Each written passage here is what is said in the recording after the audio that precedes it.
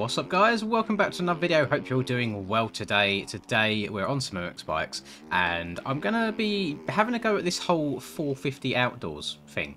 So I'm recording this video on, what's the day today? Oh god, it's Monday the 10th. So it's been a couple of days has passed since you're watching it, and the reason that I'm recording this is that I am away right now whilst you're watching this, and I wanted to get ahead of the curve and get all the videos up in time before I leave, which meant I had to forego doing the MX Bikes GP race this day.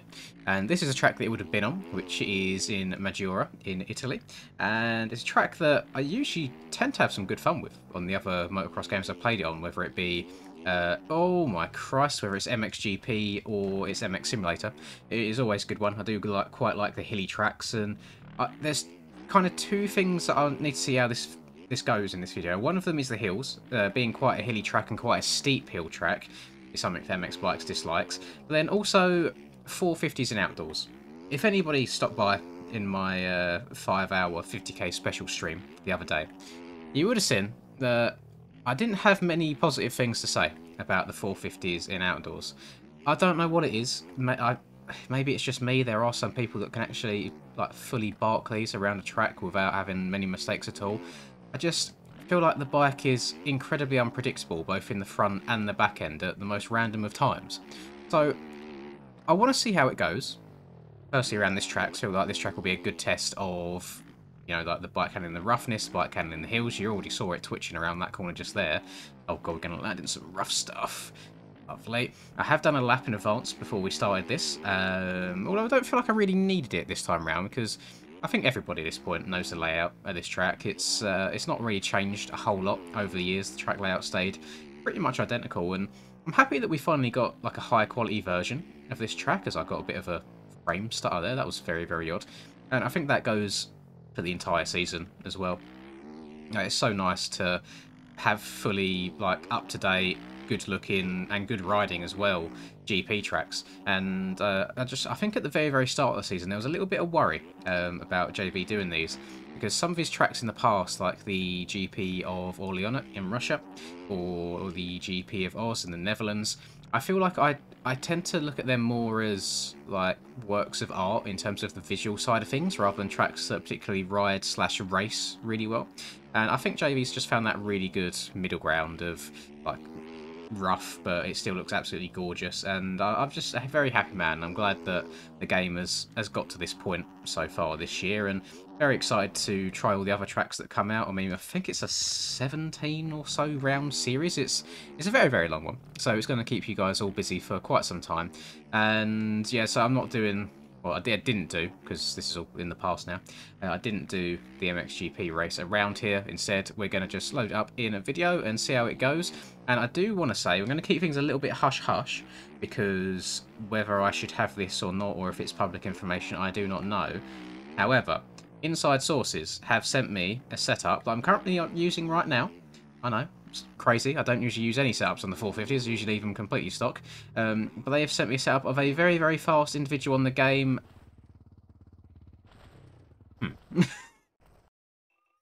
Maybe the suspension isn't that amazing. I'm not going to get a good view of this, am I? No, let's go in orbit. I want to slow this right down. Let's see what happened. I feel like I just landed on a bump in the wrong way. And front end went basically through, forks bottomed out, ejected over the bars. Okay, more on me. I feel like it doesn't really matter what suspension you're using there. I feel like that might be the same result either way. But it was weird. As I was entering this in compared to the default, not so much on the suspension side of things, but on the like others tab, you know, where you enter like your swing arm and your fork height and stuff, it was so like different. Like it's complete opposite end of the spectrum to what I'm used to running. So I'm very interested to see how it feels and handles. And first impressions wise, it feels pretty good on the back end in terms of grip. Front end has still had the few twitchy moments here and there, but hasn't had anything near like what I was experiencing in my live stream the other day. I was getting rather frustrated, to say the least. And that corner right there, I've already, at the time recording this, seen a few people complaining about that one corner where it's uphill, and I just, you start off camber, you know, is it? But it's like, it's on a slight bank uphill and you're trying to turn at the same time. That is like a prime example of somewhere where the 450 front end would usually really struggle. And I've seen already videos like Alpha, for example, has taken a video of him going up there and the bike essentially just giving up on him. And it looks, at least from his inputs, and he's not trying to push it too hard. It just looks like a normal lap, nothing insane going on, and the bike just kind of decides to have a lay down, which is something that I don't fully understand. And if I'm honest, with these 450s, this is 450 exclusively, I want to say, I really have very few like gripes or issues with the 250s in this game. With the beta 18 update, I think they ride very well. Of course, they have their front end issues as well, but I think a lot of it can be put down to because they handle really well and they've got lots of grip. I feel like people might just push the envelope on them a little bit too much, like just try and force the front end to do more than it could possibly do IRL. But I don't think that's the case on the 450s. I think there's a lot of weird crashes that you get on these, which in real life I just couldn't see happening.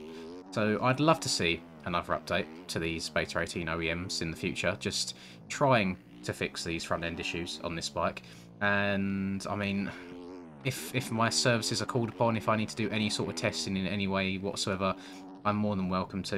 You know, at the last Supercross round at Glendale, I stayed up to do NA, and my night was going so poorly in the first two races that I thought for the third one I'll just spice things up a little bit. Let me ride a bike that I just never usually ride.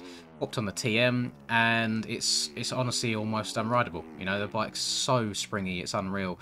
And I feel like you shouldn't have to spend hours upon hours like slowly adjusting a clicker at a time on suspension for it to work, because you don't have to do that on the Yamaha.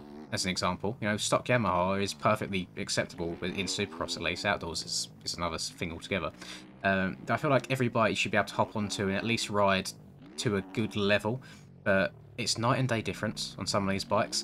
One bike that I think is pretty majorly slept on is the Kawasaki 450. I think it's actually faster than the Yamaha, but there's a little bit of underlying, it's like unpredictability about it. I feel like randomly every now and then the back end will just do its own thing, which when you least expect it to. When you feel like you're not leant over too far, when you're nice and gentle on the power, all of a sudden the back end will come round on you, and then you'll be wobbling down the straight as if your arms have turned into jelly and you've got zero grip strength. Like I can't really replicate it, but you know, if you're looking at my analog stick, like the bars just start doing that really hard, even if you're not turning. It's all. There's a lot of moving parts to this game. Parts are quite partially Pavoso's fault, parts are the OEM's fault as well, because obviously I feel like back in Beta 16/Beta 17 OEMs we didn't have this many issues with the 450s. And I honestly think, I looked at sign-ups for NA Outdoors the other day at Keegham's, and I was genuinely shocked. I generally saw like a handful of big names, when usually I would expect it to be stacked full of like all the people that usually do Supercross, for example. And I don't believe that's down to the tracks tool. I do think that's down to the 450 bikes as a whole, because the 250 class is starting to get more and more fast people dropping down to it. And whilst 450 class should be considered the premier class, I think it is a video game at the end of the day, and people want to have fun playing their video game. They don't want to sit there and stress out and have weird things happen to them constantly that probably shouldn't have happened. So update in the future I would absolutely love. I'm going to say so far that the setup feels pretty damn decent. I have had some interesting moments. I had one in this turn last lap. The uphill banked corners have had a little bit of front end issues, but I haven't been going through a rut just yet and had the front end suddenly just go. Just had the back end go, but I'm going to put that down to me trying to accelerate and turn over a braking bump rather than it being down to any setup at all. Now, you're all going to hate me for this. You're all going to be like, show us the setup, what are you using? But I don't think I should have this in the first place. I got it from a bit of an inside source, just like screenshots floating around. So keep it to myself for now. I'll play the cards close to my chest, and then I will investigate further to see if it is okay to be released. Because I mean, you can use like people who have videos like Reaperdoc's got really good suspension setups as well. But I just thought, since I know that this person is very fast and just well established within the community, I thought I'd give it a go. And I mean, I've tried a bunch of different setups from different pros before.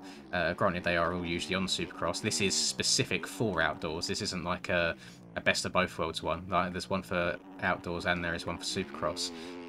I might test the Supercross one as well because I'm pleasantly surprised by this, and I might see if I can try and transfer it over and like manipulate it onto other bikes. I know that you can never get exactly the same clickers across all bikes, and you probably shouldn't even try getting as close to one bike as another, just because of the different weight and handling and everything and power of delivery of all different bikes. I might just try it a little bit and see where it gets me, because at this point in time, I feel like if I'm riding the 450 class and I'm not on the Yamaha, I feel like I'm at a massive disadvantage, not even just to everyone else on the Yamahas, but to myself as well. I can quite easily, let's say I do a lap on the Kawi that feels like a good lap, you know, it's one of them laps where the back end maybe doesn't kick out on me, and it just feels solid, I'm happy with it.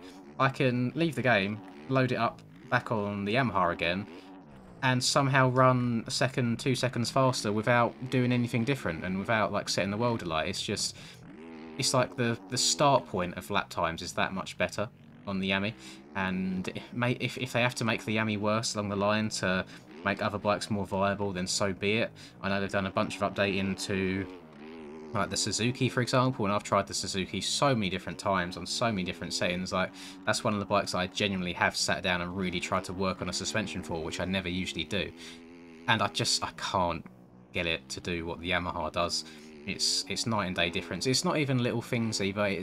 There's not one thing the Yamaha does worse than a bike like the Suzuki, which, when you take all that into consideration, I feel like maybe the Suzuki might look a bit better in the first-person perspective. Other than that, you're not winning at all, unless you are absolutely insane. I saw that Das won the 250 class in NA Supercross the other week on the Suzuki, so hats off to him, but can't see it winning any 450 stuff anytime soon, unless one of the big boys like Skills or maybe Hurls want to venture out and try and prove something on a different bike. I mean, Skills has already done that on the Kawi, so fair play to him for that, but I feel like everyone else kind of sticks to the same old, and I'm in that same boat. You know, I'm not helping the cause at all, but I think I'm on the opinion of right now is, why would I intentionally go and handicap myself by a good margin? It's not even a small amount. I mean, I'm not winning on the best bike in the game. There's no way I'm going to win on not the best bike either. I mean, last year was a different story. I managed to win a Supercross race on the Alta, for crying out loud. You know, like, that thing was a huge disadvantage, but I think I got very, very lucky on the round that it was. I think that's like the one time Stoney's really messed up on the scaling, and even the 450 class, we just ended up like doubling around this entire track. I can't remember which one it was. I want to say it was like second to last round, something along those lines. It was towards the back end of the season when I did have a healthy points lead. But overall, this has gone a little bit better than I expected it had done, just based on my previous 450 outdoors experiences since the Beta 18 update. I might keep you posted, because I said earlier on in this MXGP season that depending on where I am in points in 250s, if it's not looking like a championship at all, which it's not looking like, I'm about 40 points down in P3 at the moment, and it'll be even more than that since I've missed this this Maggiora round. So maybe I'll try a 450 round or two. I imagine that I'll still get my cheeks clapped by the top boys because their speed is actually insane. But maybe a top 5, something like that, which I wouldn't hate. And if I practice this now and try and do a few 450 rounds, if they go okay, like this is going, just okay, not setting the world alight, then I might rethink my opinion on the AMA outdoor season.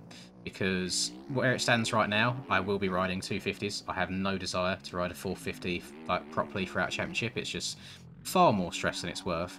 But we'll see. We'll play it by ear. This has gone much better than expected. No idea what I'm going to do to title this video, like what the whole concept's going to be. I feel like it's been more of like one of them good old podcasty type ones where I sit down and I just talk.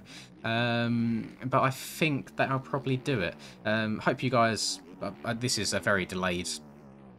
like wishes, by the way, but hope you all had a very nice Easter weekend. I don't think I've actually mentioned that at all since it started. It's weird now that I kind of do YouTube as a job. Sometimes I lose track of like time and days, and I forgot that it was in the UK. It was like a bank holiday on Monday, so nobody went to work normally.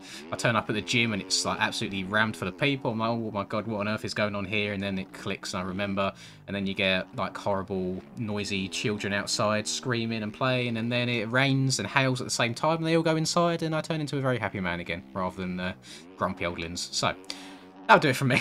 Hope you enjoyed the video. If you did, please do drop a like and subscribe to the channel if you're new. I would greatly appreciate it. Have a lovely rest of the day, wherever you're up to. I will catch you in tomorrow's video.